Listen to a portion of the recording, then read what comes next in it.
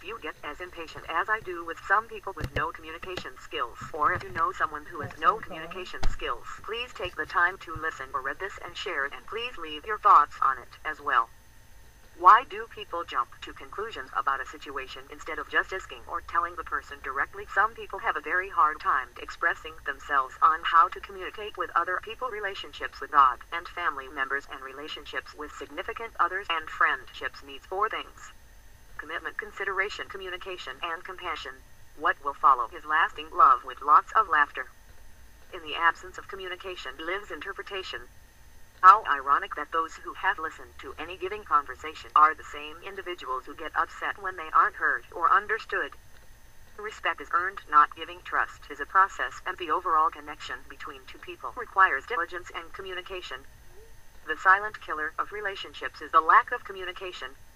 I can't talk to you if you're not listening, and I can't listen if you don't talk. Communication is key. Do not hide things you are keeping secret. Be honest, find time to share. One of the greatest gifts you can give to anyone is to say the right words at the right time. Communication skills are the way you demonstrate your kindness. Feeling of worth can flourish only in an atmosphere where individuals' differences are appreciated, mistakes are tolerated, communication open, and rules flexible. Whenever a person is ignoring me, what they are actually doing is making a conscious choice to communicate that I am not important to them. Honesty, trust, communication, and understanding. Mix it all together and you have a relationship that works. Leave one out and you have one that fails. If all else fails and it is a relationship with a significant other, maybe you're just not compatible for each other. And remember, God has a very special plan in words for you.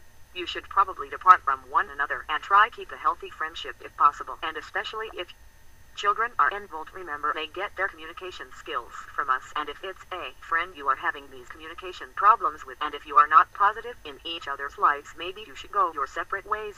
If it's a family member you are having communication problems with, you should try and resolve it with all possibilities and try to come together. Remember, everything is possible, and have faith. And also remember, we have a forgiving God that I am so grateful for, and blessed that I have accepted Jesus Christ as Lord and Savior into my life, and I was saved on November 6, 2011 into my life. And don't stop believing, keep faith, and know God is always listening, and He will you find the answers you seek.